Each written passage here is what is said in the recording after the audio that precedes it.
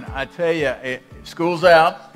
Vacation Bible School is already next week, which, man, it's like one thing ends and the gun goes off for the next one. So we're looking forward to a great summer around here, and I hope that you're praying about it, that God's going to do great things.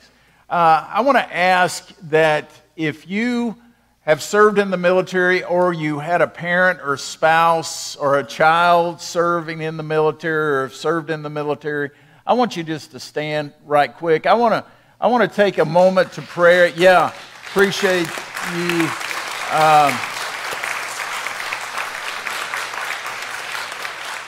I appreciate you very much. I wanted to, you remain standing. I'm going to pray, and this is the direction I want to pray today. You know, we look at our current culture in our country, and we get concerned as followers of Jesus. We're so grateful for people that have given their lives for freedom, and a lot of our struggles we think are abusing freedom. And so we want to be, as followers of Jesus, we want to be praying. I just believe God's not through with us as a nation. You know, when you read the scriptures, we see how when they turned their back on the Lord, He allowed an enemy to come take over or whatever, and there was a time of brokenness and repentance. I want to get to that part of brokenness and repentance before an enemy has to come and we submit in that particular area. So I want you to join me in prayer, and thank you for you that have served or had a parent or a child that served. So grateful. Father, we bow before you.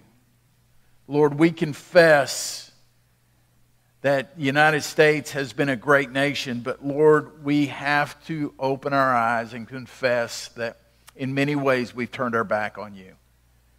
And Lord, teach us how to repent. Teach us how to walk in submission to you and brokenness. And Father, see you in what you can do in a nation. Father, I don't believe that you're through with the United States. So, Father, I'm asking, with all that's in me, Father, just come and do a mighty work. Lord, we place our leadership in your hands. We place our armed services in your hands. Lord, we just desire you. And so, Lord, overcome our lack of belief, I pray. And, Father, I thank you for these that are standing. Either they're representing a parent or a child, or they serve themselves. And Lord, I'm just grateful for men and women that are willing to sacrifice for the sake of these freedoms we have. And I pray this in Jesus' name. Amen. You may be seated. Appreciate very much. I know that Memorial Day is the kickoff of summer, right? We kind of look at it that way. But we're going to be taking the Lord's Supper in just a moment. And I want to take some time to prepare our hearts. We're walking through a little letter called Philippians. And if you want to turn to Philippians chapter 2 or get it on your device, you can do that. We've been walking through this. And just so that you know the background, Paul is writing this from jail. It's not like he's sitting on a beach writing a letter, or he's not in his office writing a letter. He is in jail. He's under house arrest in Rome, and the church in Philippi, which he started, sends many think he was the pastor there. His name is Epaphroditus, and they send him to Rome to take supplies to Paul, because you see, if you were a Roman prisoner, Rome was not going to fix you meals and take care of you. They expected family or friends to come and give you your meal. That's the way things have changed, and so he needed to be taken care of. So the church sends Epaphroditus down there to take care of him. And you're going to understand that when we read this passage, Epaphroditus gets sick somehow. We don't know what he had. He was literally on death's door. The word means he was staring death in the face, and yet he came through. So let's read beginning in verse 25 of Philippians chapter 2.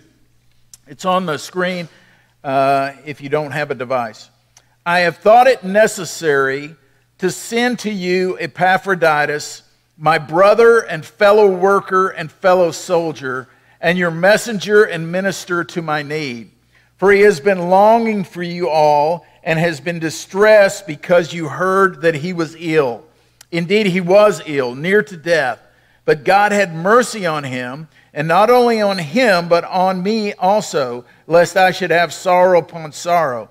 I am the more eager to send him, therefore, that you may rejoice at seeing him again, and that I may be less anxious. So receive him in the Lord with all joy and honor such men. For he nearly died for the sake of Christ, risking his life to complete what was lacking in your service. I like that, risking his life to come and to give what was lacking in your service. That risking his life actually was putting his life on the line for the sake of the gospel. You know, I think this is just a one-off as I read that. I think we're looking for a generation of young men and young women who are looking for something to give their life for. And I think so often, and I'm guilty too, of taking the incredible life of following Jesus and turning it into a spectator sport, when it was something to give your life for, as Epaphroditus did. And we need to put this in front of this generation. Stephen Ambrose wrote a book called Band of Brothers, which turned into a mini-series that many of you may have watched or you read the book. And the Band of Brothers takes the 101st Airborne. It takes them, Easy Company, it takes them from landing on D-Day, landing, parachuting in behind lines, and then takes them from that point all the way to Eagle's Nest, which Adolf Hitler, had used in his final days, and they came, and it takes them through that whole journey. It takes them through the basic training when they're having to train, and then goes through all these things. They lost many of their comrades, or lost many of their brothers, but they build this incredible trust. And you that are in the military or have been in the military, you've been looking for that ever since you got out. I remember Chuck Swindoll saying one time, because he was in the Marines, when he got out of the Marines, he became a Christian and started going to church. He said, I wish the church was more like the Marines. In other words, that band of brothers that was there. I want you to hold on to that picture just a moment, because there's a couple of things I want to highlight in this scripture. I'm going to be brief today so we can get to the Lord's table. But there's two things that I want you to grab out of this passage today. The first one is this, and you can write this down. You are not bound by your past. You are not bound by your past. And here's why I say that. Epaphroditus literally means devoted to Aphrodite. That's what his name means. And who was Aphrodite? Well, she was a goddess, a deity that they worshiped. Most of the Roman towns had a temple in the middle of that. They did pagan sacrifices. Many of them were very sensual in the way they did it. And that was to Aphrodite. She was the goddess of love and charm and these kind of things. But it was very sensual in how they worshiped. And here this guy is. His name's Aphroditus, which basically says you're devoted to Aphrodite. So his parents probably just named him because that may have been a common name, but he was devoted to Aphrodite. Well, somewhere along the line, he came to a knowledge of Jesus Christ, and his life was radically changed to the point of he's willing to risk his life for the sake of the gospel. You know, with the name Epaphroditus that he had, he could have just lived in there and say, oh, woe is me, look at my name. And I see many followers of Jesus today who have had failure in their life, or you still remember somebody saying you were lazy as a child, or they said you were an accident, or they said something about, man, that's our wild child, that's our crazy child, or something like that. And you heard that, and that was spoken into your life, so you've hung on to it, and you've just said, that's who I am. That's what I got to do. Or some of you had some failure in your life. There was a divorce, or there was an abortion, or there was an addiction to alcohol or drugs, or maybe there's a jail sentence that you had to do. I don't know what it may have been. And you've had that failure, and you're thinking, I got to live with this, and because people won't let you get away with it, right? So who's to say that God is going to set me free from this? I want you to know that when you come to Christ, you become a new creation in Jesus Christ. What happens is that you're now forgiven. You are loved. You are redeemed. You are a child of God. This is who you are. Your identity changes. So what I want you to grab, point one, is this. You are not bound by your past. Some of you need to look in the mirror this afternoon, and you need to tell yourself, I am not bound by my past. I may have screwed up in my past. I may have had a failure in my past, but I'll tell you what, Jesus Christ has made me new. And one of the reasons we come to the table and we take a moment like this is because we need to come and keep short accounts of broken relationships, short accounts of getting our feet dirty, so to speak, still sin issues that we deal with, and we deal with them on a daily basis. So we want to come and say, okay, Lord, I need to deal with these before I come to the table. Because what does your mom tell you before you go to the table? Have you washed your hands? We're washing our hands today. So number one is you're not bound to your past. Number two is this. You need a brother or sister.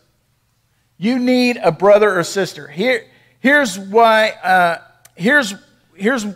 say that. Notice what Paul said here about Epaphroditus. He talks about him as a fellow worker, his brother, his fellow soldier. He is his brother. Literally, that means came from the same womb, is what the term means. We say in our day, what? You're a brother from another mother. That's what we say in our culture today. And there's this brotherhood. And some of you grew up in a time when you addressed others at church as brother so-and-so, brother Mark, sister Pam. You may have come up in that time.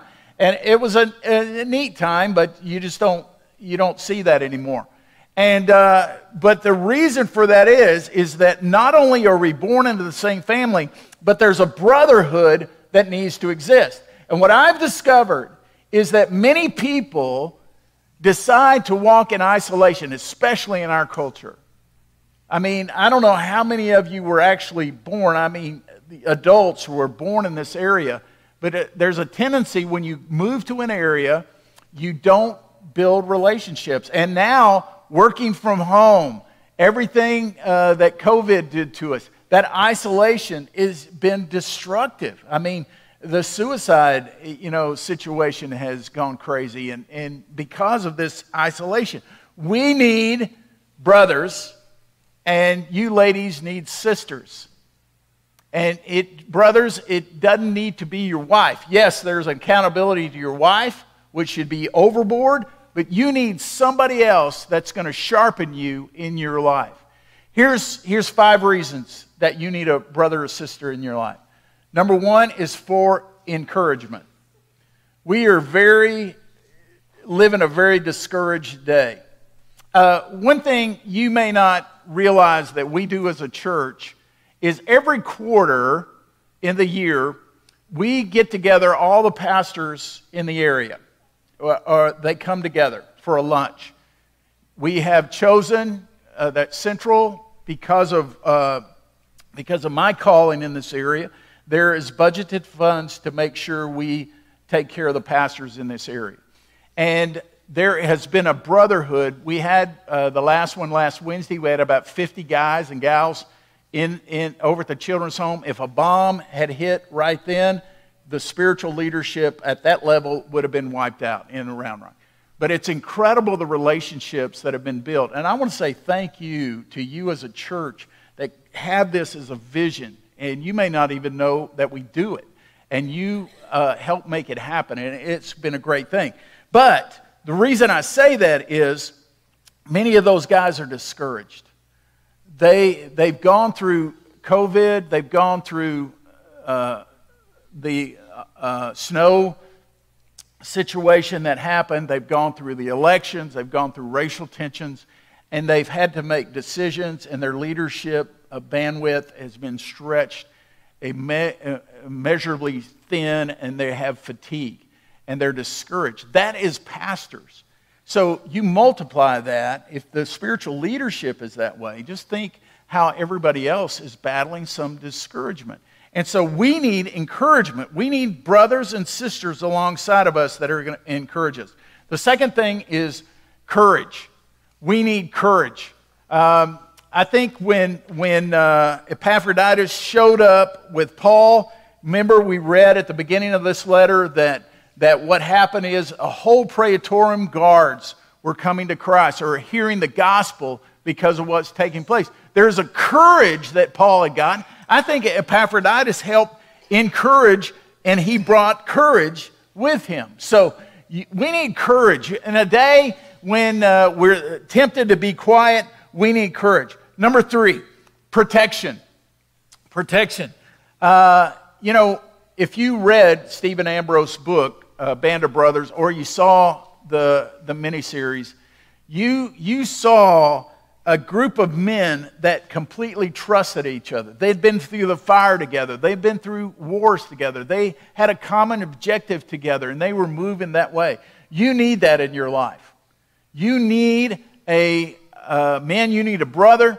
Ladies, you need a sister. Somebody who is going to protect your six, have your back, and going to be there for you.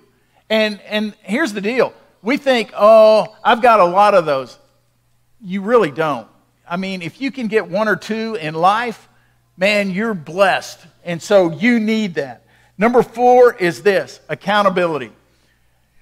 Yes, husbands, you're accountable to your wife. Yes, wives, you're accountable to your husband. But you need another brother, men. You need a sister, ladies, that you can be accountable to, that are going to keep you from wandering. Prone to wander, Lord, I feel it. That's me. If I don't have accountability in my life, if I don't have brothers that are checking up on me, there's a tendency I'm going to drift into isolationism. And truly, when that happens, my flesh is going to take over. And we say, well, Paul said, walk according to the Spirit, and you will not carry out the desires of the flesh. Let's be honest in this room. We all battle the flesh. We battle it very hard. And we need other people to help keep us accountable. And that's where you need this brother or sister. And then fifthly is this. You need support. You need support. Those persons that are going to hold you up when things get hard. They're going to hold you up when you're struggling with something. They're going to hold you up when you get the pink slip in the mail, or you get you get a bad report from your doctor. You need somebody that's going to hold you up and hold you together in the midst of what you're going through. And that's where Paul calls it Epaphroditus, his brother. This is my brother. This sharing the same womb kind of experience. Do you have that person in your life? Just think about it. I mean, do you really? We do not know who we have in our lives until the rug gets pulled out from under us. Who's going to be there when things get really hard? And that's where you need this brother or sister in your life. And that's what Paul is saying about Epaphroditus. And what I love is it goes on to say, verse 29, so receive him in the Lord with all joy and honor such men. Honor these people. When was the last time you maybe have that brother or a couple of brothers, and they may be in your past a little bit, or you ladies, you have a sister, and you took the opportunity just to say thank you. Thank you for having my six. Thank you for being an encouragement to me. Thank you for not letting me wander. You need that person in your life. I guarantee you, I know that many people who used to be sitting right where you are drifted off because they had no brother, had no sister. So, you're not bound to your past. So in a moment when we come to the Lord's Supper, maybe some of you need to come to this altar and just lay your past and say, okay, God, I need to know who I am in you. And then secondly, you need a brother or a sister. That's what Paul is getting across to us. Let me end with a quick personal story. Pam and I are currently both driving rent cars. Never in 42 years of marriage have we been driving rent cars at the same time. And you may be thinking, well, why are you doing that? Well, I'm going to tell you. I bought a new car several months ago. Well, I guess it's been about a month and a half or something. I don't know. It's 2 months. Let me put it this way. I drove it more with hail damage than I did without hail damage. What happened is on that Thursday when the hailstorm came in, they said rain was coming, and you see the clouds. Okay, rain's coming. That's not that big a deal. I was at the office. My office is on the 3rd floor, and I could look out on the parking lot, and man, it's starting to rain, get dark, and all of a sudden the hail started coming. And Jim Moorhead and I are up in my office, and we're looking out there, and we're watching both of our cars just get pummeled with the golf ball size hail that was coming. And I'm thinking, oh my goodness, that's my car. And and somebody can say, why didn't you run down there and move it or something? I'd have gotten concussion. Yeah, it was that bad. It broke my windshield. It did a lot of damage, and so it's in the shop, so I'm driving a rent car. Pam, a couple of weeks ago, she was going to see her sisters in Waco. She was out on the toll road about 9 o'clock in the morning, had left the house, cruising along, had her cruise set at 80, going down the toll road out on 130, and a coyote literally ran out in front of her. I mean, 9 o'clock in the morning, coyotes are supposed to be out at night. And she hit that thing right on the front bumper, and the airbags did not go off, which is good. I've told this story before, and people say, well, what about the coyote? You can guess at 80 miles an hour, this is not about the coyote, though. And so there's a lot of sensors and everything in your bumper, so her car's over at Caliber Collision, and so we're both driving rent cars. And I should tell them what happened during Bible fellowship today on it. Okay, this is a one-off. No, but I got your attention now. Now these are rent cars. They're not our real. So after Bible fellowship, we'd walked out to Bible fellowships, and we're going to go get in the car.